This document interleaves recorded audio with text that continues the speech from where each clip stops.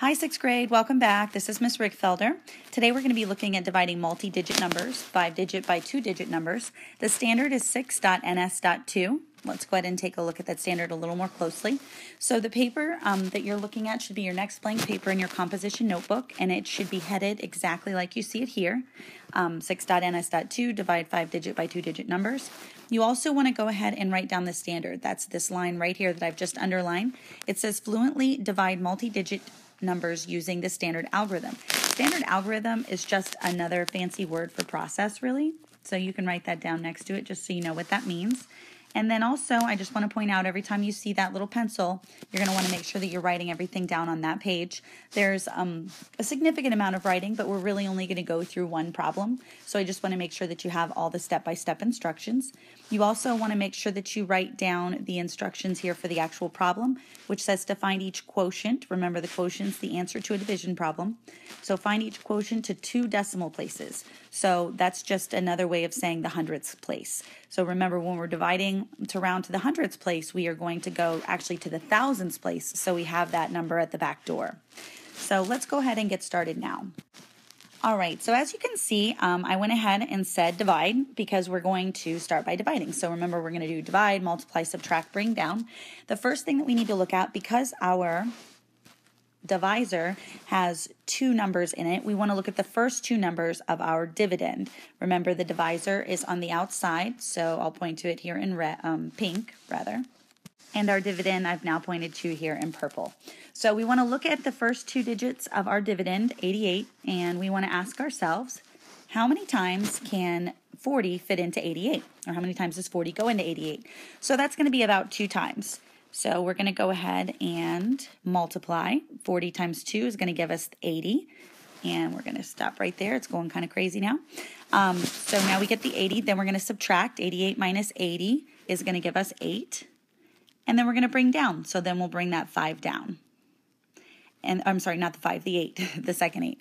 And then we repeat. So again, divide, multiply, subtract, bring down. This should be your first segment of work. Then you're going to go on to the next piece here, where we're going to divide again. So how many times does 40 go into 88 again? So 40 goes into 88 again twice. So 40 times 2 is still going to be 80.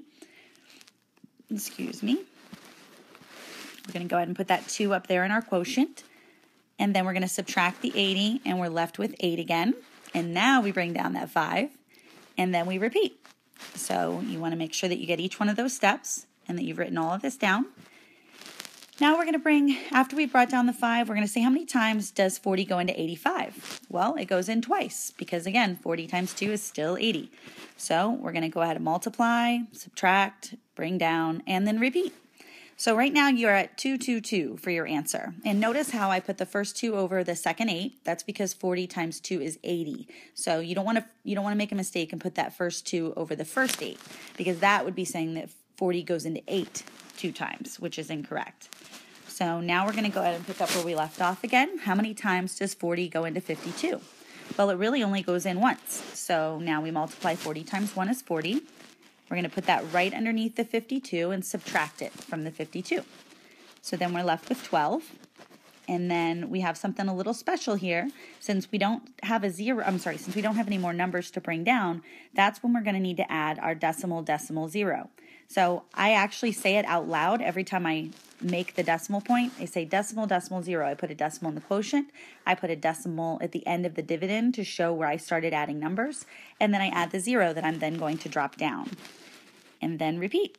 So now we have 120. You can start to see this problem's probably not going to be a repeating decimal. It looks like it's going to be a terminating decimal. Remember, that's a decimal that ends, basically. So you're going to want to make sure to write everything down on this page. And then we're going to do it one more time. How many times does 40 go into 120? So that's going to be 3. Then we're going to multiply 40 times 3, get our 120. And then 120 minus 120 is 0. So for this problem, you are done. This was, in fact, a terminating decimal. So the final answer is going to be 2,221.3. So hopefully you are with me step by step. We are going to go ahead and I'm going to set you free on your own problem here. On your same paper in your composition notebook, I would like you to go ahead and complete this problem that you see here, 69,658 divided by 95. So I want you to show all of your work for this problem. You don't have to write the steps like I did on the right-hand side, but I do want you to show all of the work. So go ahead and pause the video now and do that, please. All right, so now I'm just going to go ahead and show you the work that I've done here for this. So the first thing that I did was I needed to find out how many times 95 goes into 6. It doesn't. 95 doesn't go into 69. It doesn't.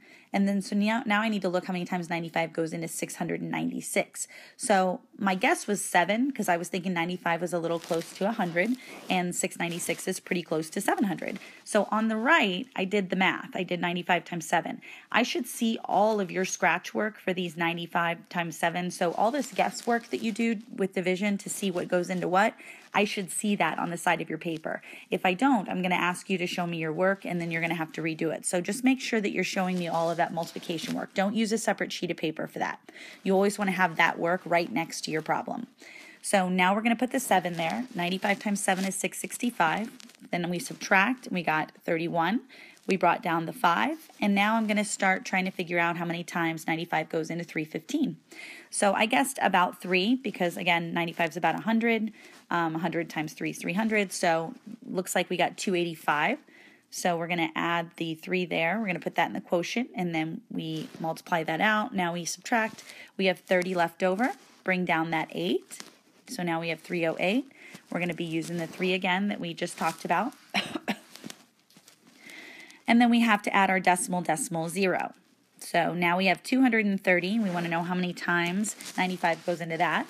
Well, we know that it's not going to be 3 because that's 285. So now we've got to do 95 times 2 to see what that is.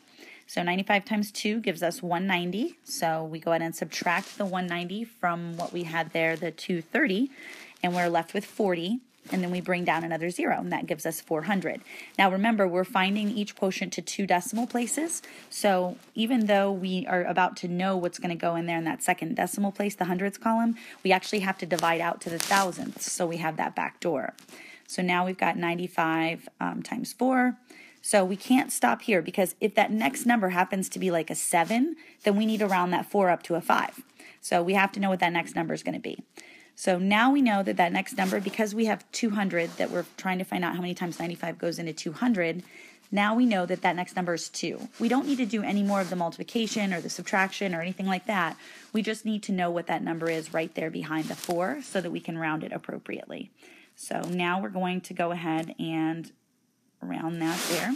So let me just add this one piece right here so that you can see it, the rounding piece. So what we really had was 733.242, and remember from our rounding video, you draw the door, you look next door, and then that 4 stays the same. So that's how we ended up with that problem there. All right, and now I'm going to add something for fun. I'm going to add something called the problem of the day. I also added a cute little picture of my new running shirt that came in. Woo woo! It says I run, I'm slower than a herd of turtles stampeding through peanut butter, but I run, which is absolutely 100% true. So we have this one problem, which we are going to call the POD, the problem of the day. So I would like you to go ahead and write this problem down on a half sheet of lined paper that's separate. Don't pull the paper out of your composition book, please. Please just use loose leaf lined paper. You can even use one of your large stickies if you have those. Any of that's fine. You want to make sure, though, right now that your name, date, and period is on it, because as soon as you walk in the class, there's going to be a box, and I want you to put your problem of the day, work, and answer in that box. So you want to already have it all written, the problem all worked out, name, date, and period on it, and even folded up. So as soon as you walk into class, you can put it straight in the box. So it says, bring this problem to class completely worked out on 1/2 piece of lined paper. Make sure your name, date, and period is on it now. Fold it in half and drop it in the pod box by the door. So there will be a special box for you to put the problem of the day in. So good luck with the problem of the day, and toodles. Thanks for listening.